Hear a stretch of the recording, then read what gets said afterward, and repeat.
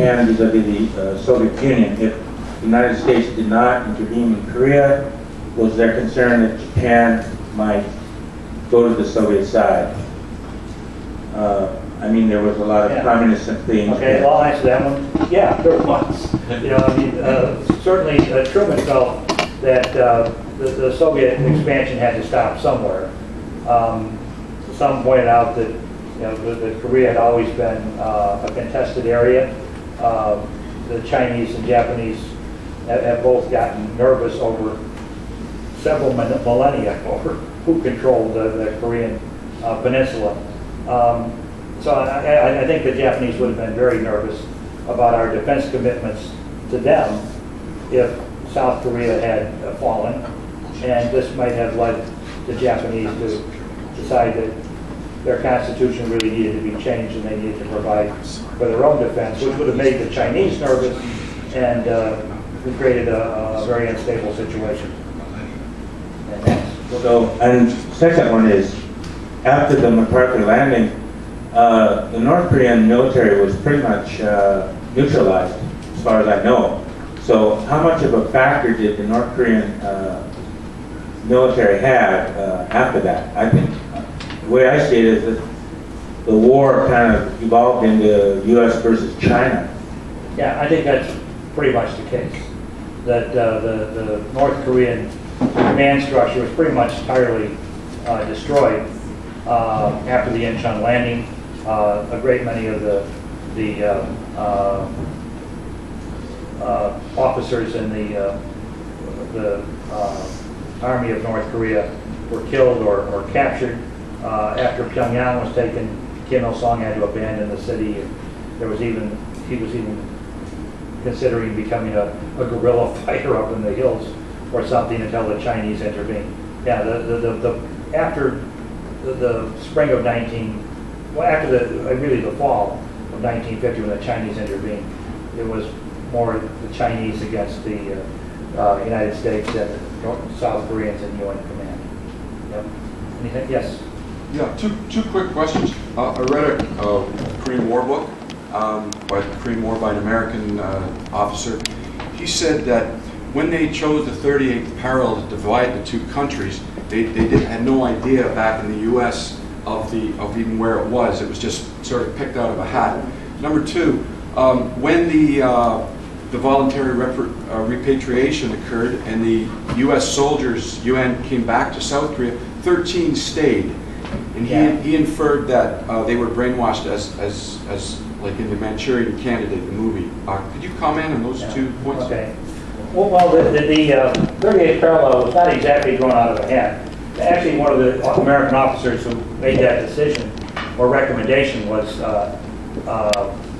Dean Rusk, who later became Secretary of State. And they were concerned that once the Soviets entered the war against Japan, which the United States in the spring of 1945 was very anxious to get Soviet involvement in the war against Japan. We were concerned it would take a 500,000 casualties to invade the Japanese home islands. We wanted the Soviets to come in and engage the huge forces they had in Manchuria. So the idea was this would be a temporary dividing line, kind of temporarily divide Korea into North and South.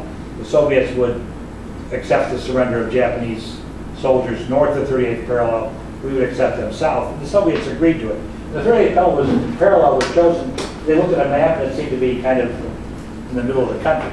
Of course, it cut across all kinds of provincial lines and cities and towns, and railroad tracks and roads, even went through the middle of some houses if you defined it carefully enough. So it was never intended to be a permanent line. But just like what happened in Germany, where the spheres were set up for occupation by the British, French, United States, and Soviet Union, they pretty much became permanent for more than half a century, about half a century.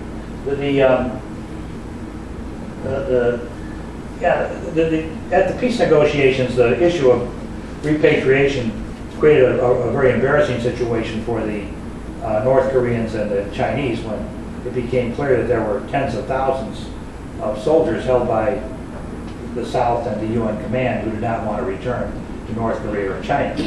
And so they tried to play up the propaganda game too. American prisoners of war were subject to these long lectures and asked to make public confessions and all of this sort of thing.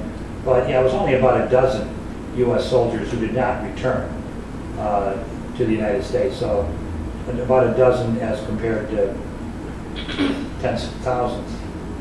To what extent there were these communist tactics that amounted to brainwashing, as a term that came in. They were subjected to these long harangues and deprived of food and in some cases tortured and so forth.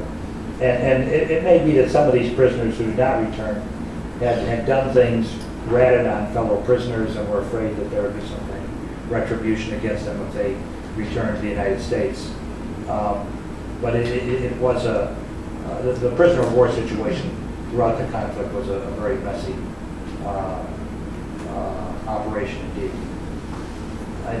Yes, right here with that young lady. I was part of a student delegation to North Korea last week, and throughout our trip, they stressed the importance of peace treaty to replace armistice. So I was wondering if you could comment on the history of why there was no peace treaty to replace armistice. Okay, well, there's no peace treaty because either side can agree on the details. The best they could do in Panmunjom after 2 years of negotiation was an armistice, so essentially a ceasefire. And even that was unacceptable to the South Korean regime. I've seen the copy of the American copy of the armistice agreement, and it's signed by, I forget the American commander who finally signed it. Harrison was his name. And it's signed by Mchael and I forget the Chinese commander. Huh? Yeah, right. Okay, so at any rate, so it's signed by these three commanders. It's not really a head of state kind of treaty. It's not. It means it's basically a military ceasefire, not an agreement among heads of state. And the South Koreans didn't even participate in the signing ceremonies. So technically the war is still on. And we've been working on this now for close to 60 years. I really don't know that we're any closer to an all-out peace treaty now than the negotiations of Panmunjom were in 1953. Every time something seems to get close, there's an attack or an incident that sets things back. I will say this: I think any agreement is going to have to come from the Koreans themselves. I think the situation in Korea is satisfactory to the Chinese, having a divided Korea with this kind of North Korean buffer zone.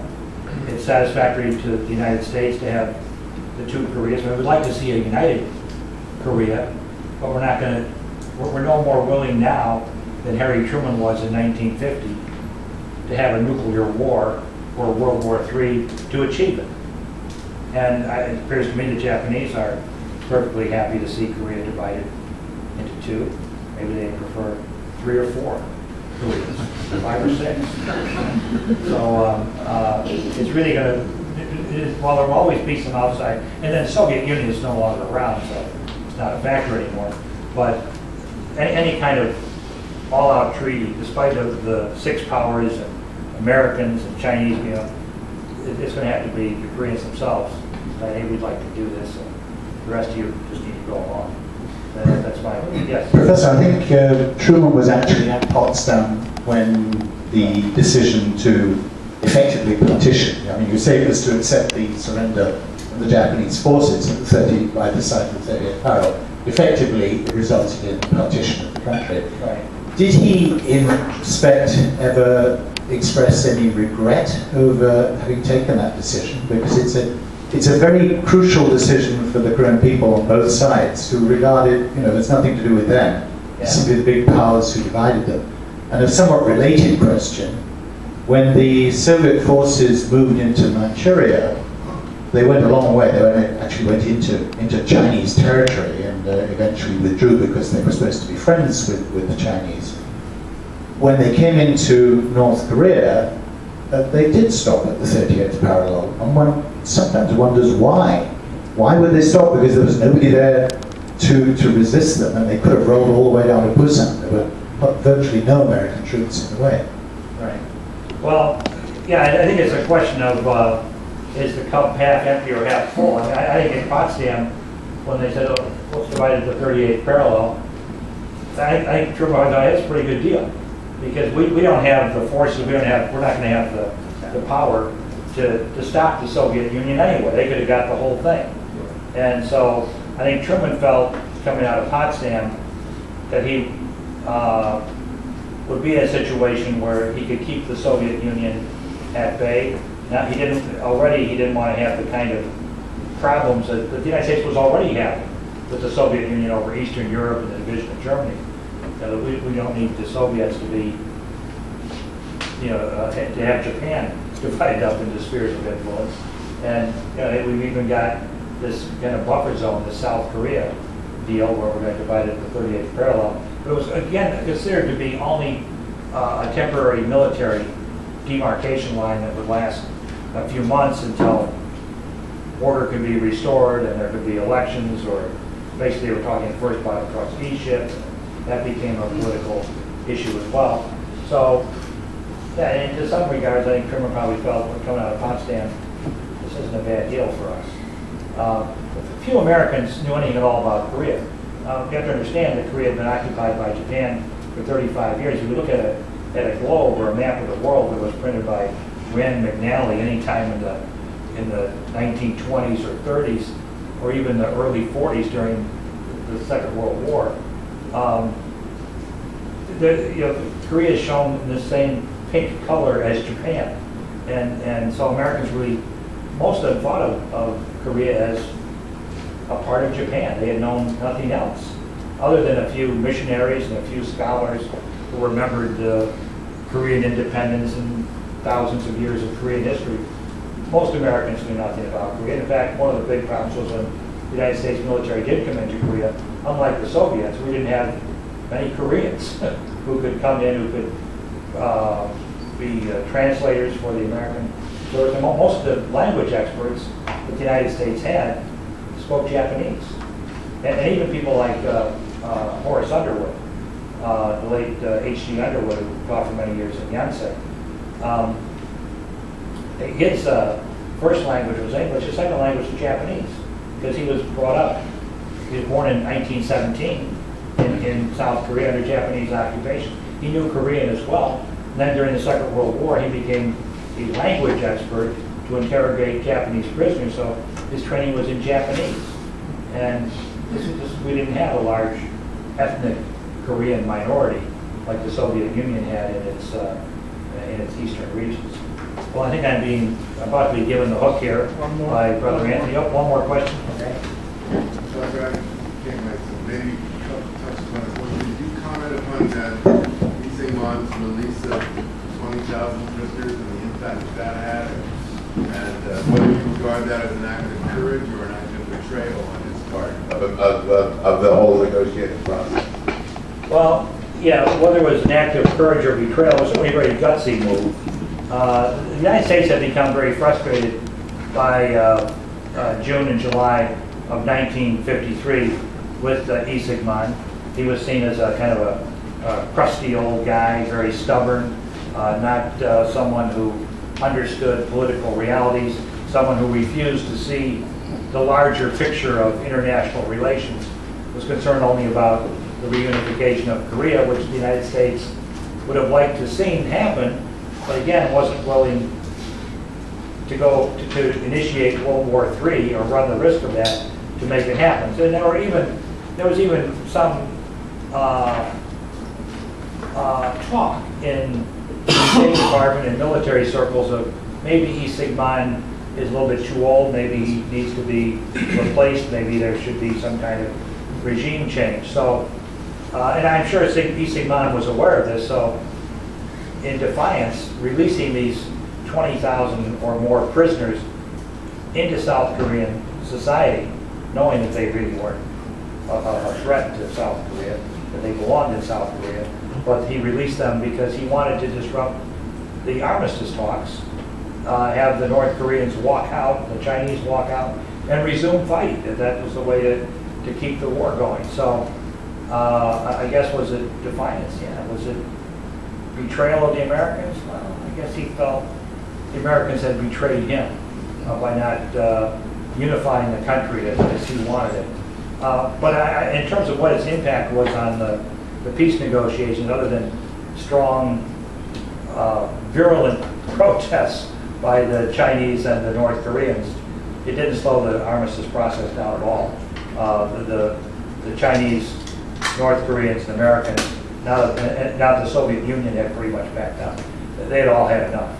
And the release of the prisoners, from what I can tell, really didn't change the situation at Mchael at all. Okay, am I going to get the hook now? That's it. Okay, that's it. Thank you all very much.